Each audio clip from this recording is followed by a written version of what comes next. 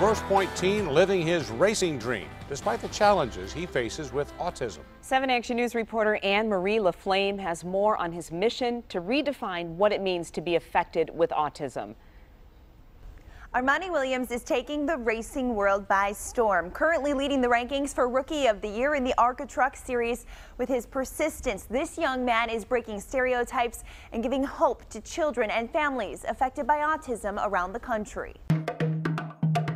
I love to go fast. I love how the competition is in this sport. 16-year-old Armani Williams is a rookie on the rise. I started racing in the junior go-kart division. Out here on the track, he's just like everyone else, doing whatever it takes to win. The highest finishing African-American in the history of the ARCA Truck Series, heading down the fast track to becoming a NASCAR driver. He's a racer, and then he's a racer with autism. But the story there of him being able to overcome the challenges in front of him to be able to be successful in the truck has been amazing. Diagnosed at age 2, Armani doesn't shy away from what makes him unique. Many autism kids, including myself, we have a lot of difficulties through life all the time, you know, with social interaction skills, and we have a lot of difficulty with communication.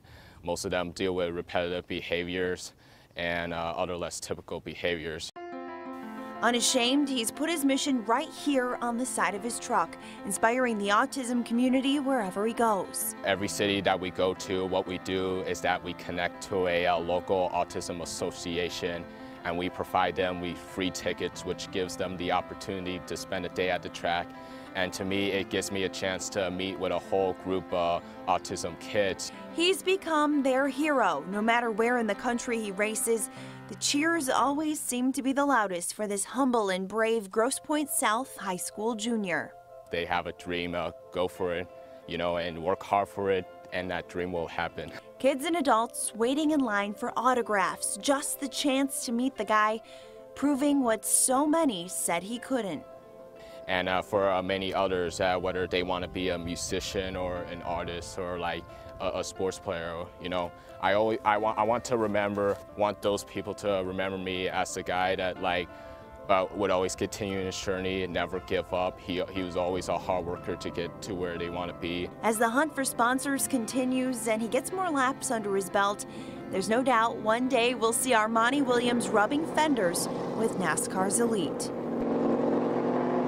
Armani's next race is July 23rd at Columbus Speedway. You can find his full schedule on our website. That's WXYZ.com/allstars. I'm Anne-Marie LaFlame, 7 Action News. Very impressive. Go number 4. We'll have to check him out. Nice meeting him. There's